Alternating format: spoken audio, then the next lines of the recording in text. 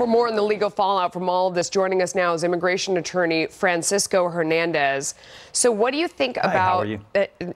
Thank you for joining us. What do you think about this solution, potential solution of having a shorter time period, maybe 72 hours, you have the hearing down on the border? Does that solve the problem or no?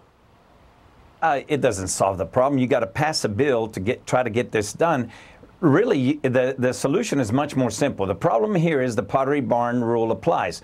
We broke it, now we buy it. All we have to do is give out 1 year worker permits, renewable year to year, for them to show up and renew, show that they're paying taxes, and then they can process their asylum application in due course. There's no reason to rush. Do you guys realize how much it's costing us to house all these adults and children? Just put a dollar value to that. It's going to cripple us into paralysis. Educate us on what goes on down at the border, since you are an immigration attorney. We have these 10,000 kids that are in custody that did not arrive here with their parents. What happens to them? Well, it's what I call the baby's Moses, okay? Just as you earlier commented, parents do prefer that their children be up here, even in foster care, rather than a lawless nation like Honduras, where adolescent boys and girls are being drafted into the cartels and the criminal gangs. So in a sense, yes, they are sending them, and under existing law, these children, if they're classified as victims of child trafficking, they can get their papers here.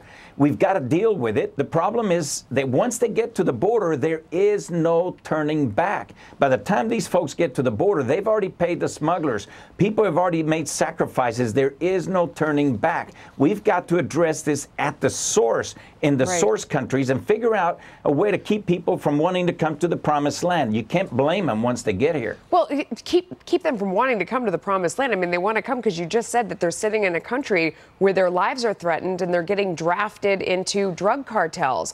How do we fix the legal immigration system to respect people who want to come to this country, who are in difficult circumstances and would be good citizens?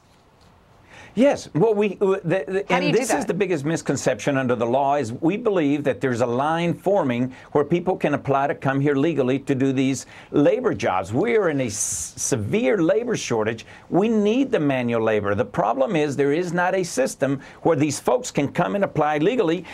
A bad political asylum process, the system, is actually a legal way. It's not a loophole. It's the law.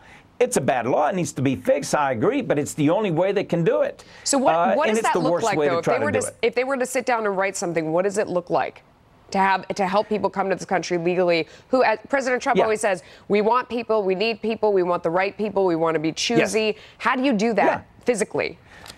You get physically. You establish a process where an employer can apply, in interview. We've got a somewhat H-2B system, but there's only 30 or 60,000 visas issued per year. Okay, you expand that. Okay, but both parties are going to oppose that because it's not a politically saucy or salty solution. The best solutions are the simplest. There is either a job or there's not. You either paid your taxes or you didn't. You make it a year-to-year renewal. That way they don't feel like they have to bring their wives and their children over here. The breadwinner can come to the country, make money, go back, rebuild the country, and that's how you destroy the criminal element at the source country. Because if people have a way of making a living, educating their children, creating a better life in their source country, they won't have to join the gangs. It will disable the gangs. Interesting. Francisco Hernandez, thank you for your time. We appreciate it. Thank you.